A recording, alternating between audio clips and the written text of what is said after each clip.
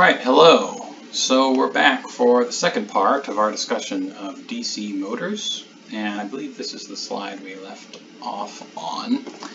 And remember what we learned last time was that DC motors produce mechanical motion, so typically rotary motion, because of the input of a steady DC current. So we have our currents right here. Right, I'm doing sort of getting my purple pen here, coloring in the dot and the X, and that's a current going around the loop, coming out of the screen on the right-hand side and going into the screen here. This is the laser pointer thing in PowerPoint. Here we go. So coming out over here on the right and going in on the left. And if you use the right-hand rule that we discussed last time, so remember, thumb is force, I is on the pointer finger, B, the magnetic field, is on the middle finger. So if you twist around, and so let's do the one on the right first, twist around so that your finger is pointed out towards you, so the pointer finger, that's current. And you've got your middle finger pointed to the right in the direction of the magnetic field, then your force right here will be upwards on that side of the loop. If you do exactly the same thing, current in the opposite direction, right, because it's coming out on this side, it's coming across, it's going back in that side, then going back into the board, you have a force the opposite direction.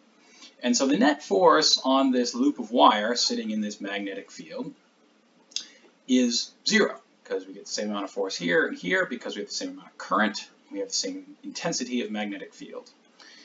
However, what this does produce is a torque.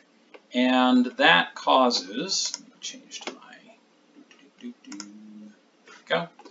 That causes this whole thing to start twisting so that the rotor, this side heads this way, this side heads this way, and it should, if everything is going well, keep right on spinning.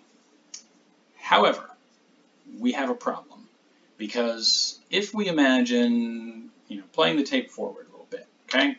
So take a moment in time where this wire has rotated so that it's now right about here, okay? So that's what we're seeing right there on this right-hand side. And on the left-hand side of the coil, right, it's been rotating with that torque. So we're rotating this way, and that's what we're seeing right here, okay, in the bottom right. If we again look at the directions of the forces according to our right-hand rule and the Lorentz force, well, what they turn out to be is that. That's a problem, right? Because over here on the left, right, so I'll put a circle around it, over here on the left, we have a torque that tends to rotate the thing, what is that? Counterclockwise. There we go. Counterclockwise. And over here, we have a force that tends to rotate this thing the other way, clockwise, right? This is a problem. If you had this kind of motor, at best, you'd expect it to kind of seesaw back and forth. It would not continue to rotate all in one direction. If you were driving a propeller or a fan blade or something with it, then you'd just sort of wiggle back and forth, and you wouldn't accomplish much.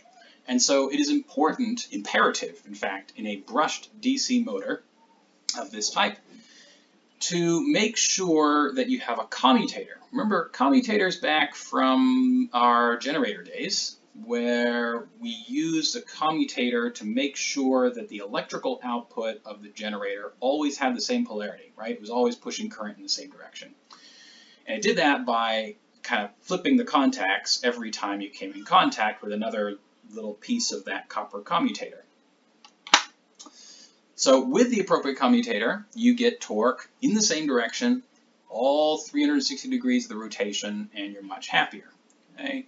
Now how does it do that here? Well, it's effectively doing the same thing, except in reverse. So here we are putting electricity onto the brushes. The brushes then conduct that to the commutator, and then as the commutator rotates, well, that means that one side of the loop will be connected to, say, the left-hand brush for half the turn, and then the left-hand side of the loop will be connected to the right-hand brush for the other 180 degrees of the turn. let's take a look at that. So remember what our commutator looks like. That's our picture that we are borrowing from our generator days. And the actual commutator part is this bit right there. And this is the case where you have lots of independent loops. So you have many independent segments of the commutator. Okay? But for our single loop, we just need a single split ring. So sort of two of these sections, just one divider between them. So one section would take up 180 degrees of this whole commutator, and the other section would come with the other. So you'd sort of split it sort of like that. Okay. And so that's what we're looking at over here. We've got first, and I've colored this red, right? I'm going to switch to the laser pointer. This side right here, see that I've labeled it red. Imagine it's just sort of painted with red paint, this wire. Okay? It's just to remind us of what we had before. And we conduct electricity in there. Electricity flows down here, and we've got our current right there, indicated with that arrow, comes around here, goes back in there, comes back to this brush and completes the circuit. Great. Okay. So say that's the position, that's the way that the current goes through the first 180 degrees of our rotation. Then at some point, all right, our brush is staying fixed. Eventually, the blue is going to rotate around, and it's going to come into contact with the other side. So imagine this one rotating around to there, and this one rotating around to there. Right, the wires, not the brushes. Right, those are brushes are fixed. And so when you have that rotation, you're eventually going to have a case where the blue painted one is now in contact with the red painted brush, because those don't change, and vice versa for the other side. And I'm looking at it down here. Okay, and what that effectively does is notice that now the blue wire is the one with the current so going this way, so say into the page in the last slide, and the red wire is the one now carrying current out of the page. Okay, and what that does is it makes sure that the torque on this rotor is the same, all 360 degrees of the rotation, and that's the magic that a commutator buys you when you're talking about a brushed DC motor. So, as you might expect, we don't have single loops in a DC motor. We have many, many, many, many loops, because if you have many, many, many currents, instead of just one current, you have like lots and lots and lots and lots and lots and lots of things, right? Lots of, doing it crudely here, but you imagine having a bunch of wires all carrying this same current, the current going around and around and around. Well, each one of those segments of current feels that same Lorentz force, and so you get more force and thus more torque at this point in the rotation. And then in addition to that, if we look at the diagram down here, there we go. If you have a whole bunch of independent loops, well, that has kind of the same effect as it did with the DC generator. Remember the DC generator, we had a bunch of independent loops so we could stay right along the top of a little voltage versus time graph, okay, if you remember that. And we kept switching from coil to coil to coil to coil with this multi-segmented commutator right here, okay, with each pair of segments attaching to one of these sets of coils on the rotor. Well, here we're actually accomplishing a very similar thing. Each loop, so say this one and this one, would only be in contact with the commutator, or rather the brushes, at one time, right? So each, as this thing rotates, only one loop is getting current, and what you do is you set it up so that you have a situation where this set of loops right here is the one getting current at this moment, because they're the ones that are going to develop the most torque. If, say, you've got force up there and force down there, you get a lot of torque. Whereas if you looked at this one with the offset sort of diagonal ones, well, if you imagine current going through the same ways, you got force up, you got force down, this does not develop as much torque. If you remember back to your physics 100 days, remember that you develop the most torque when the force is perpendicular to the lever arm, the axis of rotation. And here we're not perpendicular, right? We're off at 120 degrees or something there.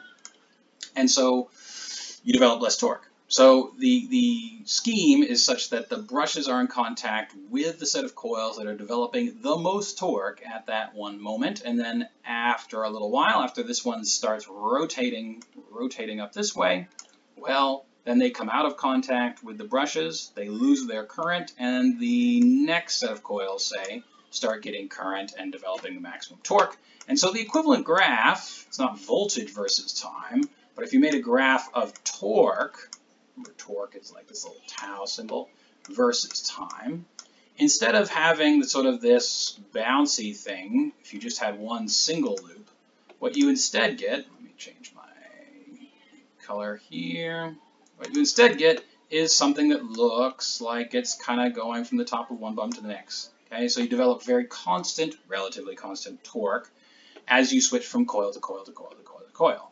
Okay, so when we pick up next time, we'll talk about this more complicated looking DC motor, and I will see you then.